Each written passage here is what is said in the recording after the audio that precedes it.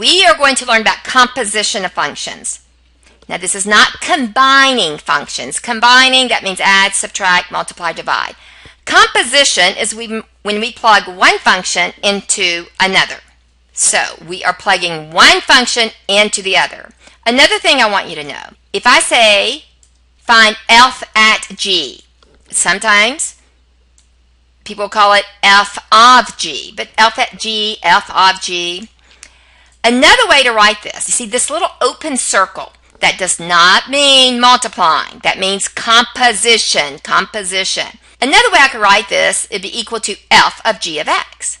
So I will find g at x, and I will plug that into the f function. I have given you two functions. F of x is equal to 3x minus 5, and g of x is equal to 2 minus x squared. I want you to find f at g at 0. First of all, I would need to find g at 0. So wherever I see the variable x, I'm going to plug in 0. So this would be f. And g at 0, well, wherever I see x, I'm plugging in 0. So that will be 2 minus 0 squared, which is just 2. So g at 0, when I plugged in 0 for the variable, g at 0, the answer was 2. Okay, we are not done. I have this f function, and it's saying, hey, look at the f function, look at the f function, and I don't want f at x, I want f at 2. So I will take that f away. I'm looking at the f function, and I will take 3 times, and instead of x, I will now write 2 minus 5. Well, 3 times 2 is 6 minus 5, which is equal to 1. F at g at 0 is equal to 1. Let's try another one. Okay, I want to find f at g at 3. I'm going to bring down my f function. And g at 3, so wherever I see x, I now will replace x with 3. I want to find g at 3. Okay, so wherever I see x, I'm now going to plug in 3.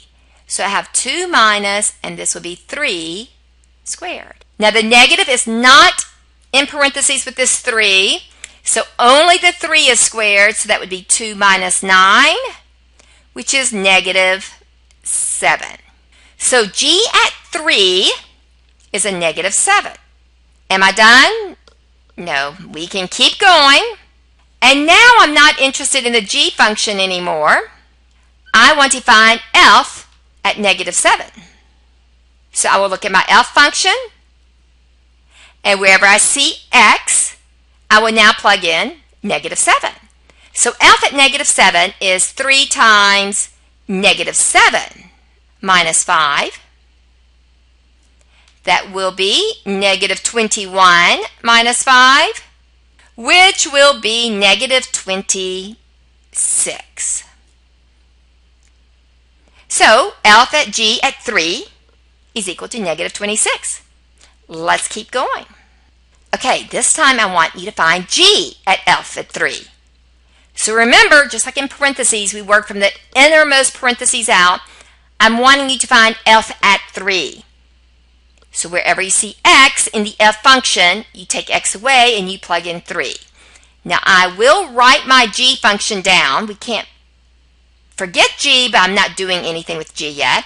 So that would be g at f at 3. Well, f at 3 would be 3 times 3 is 9. 9 minus 5 is 4.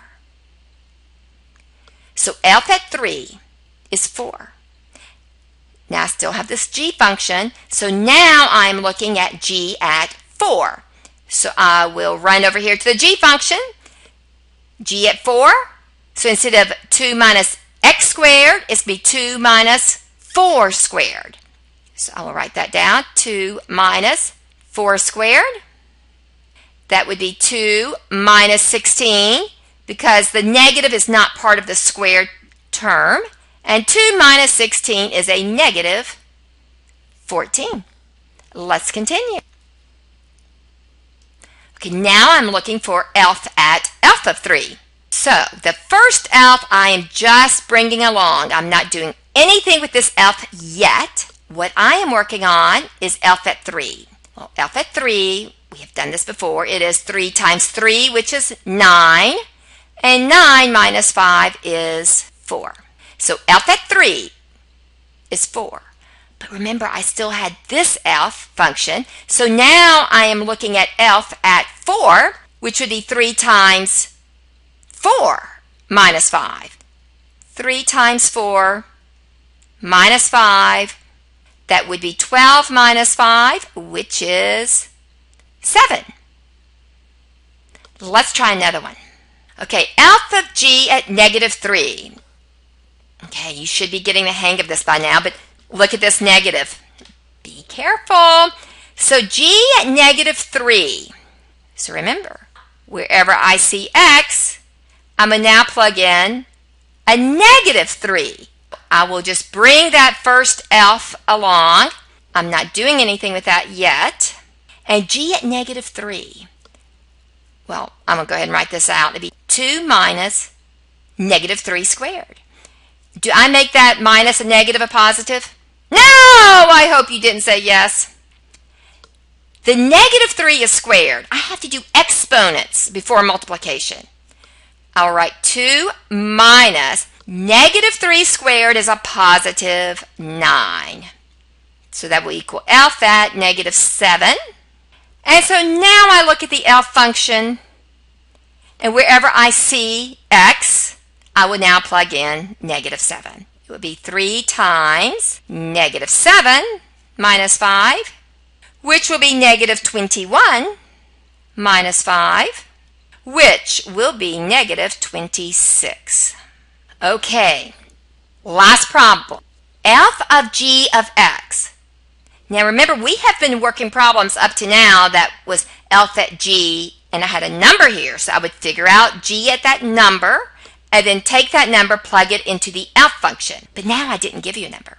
I just want you to plug G of X, whatever G of X is, into ELF. Well, what is my ELF function? It's 3 times whatever's in the parentheses minus 5. Well, so what is G of X? Okay, so I'm going to take ELF, and instead of G of X, I will plug in 2 minus x squared.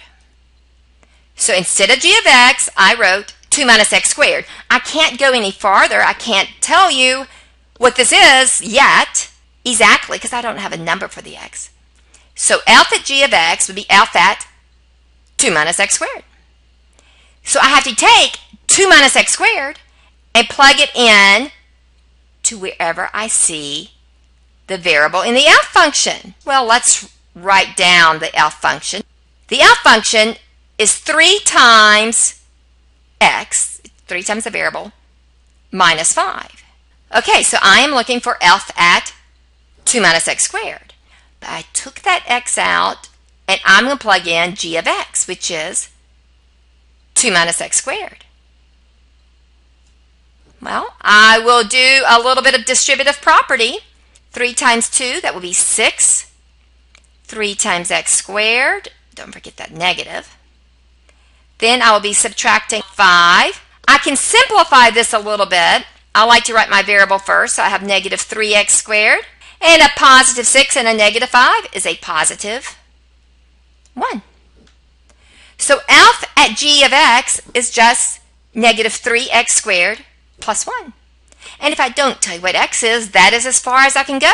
I'm done. But now I want to show you something here. We found the function ELF at G of X, and it was negative 3x squared plus 1. Okay, let's say I wanted you to find ELF at G at 4. Well, you already found the function ELF at G of X, so wherever I see x, I will now plug in 4. So I will have negative 3 times, and that would be 4 squared plus 1. Now be careful with your order of operations. That would be negative 3. 4 squared, you do exponents first, is 16. And negative 3 times 16, that will be negative 48 plus 1. which is negative 47. Okay, well, let's say I had not found this function first. And I did it the way we did our first several problems. If I was wanting to find f at g of 4, I looked at the g function and I plugged in 4. So it would be f and g at 4. That would be 2 minus 4 squared is 16. So it would be 2 minus 16. I would get negative 14. And then you would take the f function, and it says 3 times whatever's in the parentheses minus 5. So I would have 3 times negative 14 minus 5. Well, 3 times negative 14, that will be negative 42 minus 5, which, watch out, negative 42 minus 5 is what? It is a negative 47. And that is not magic. That is mathematics.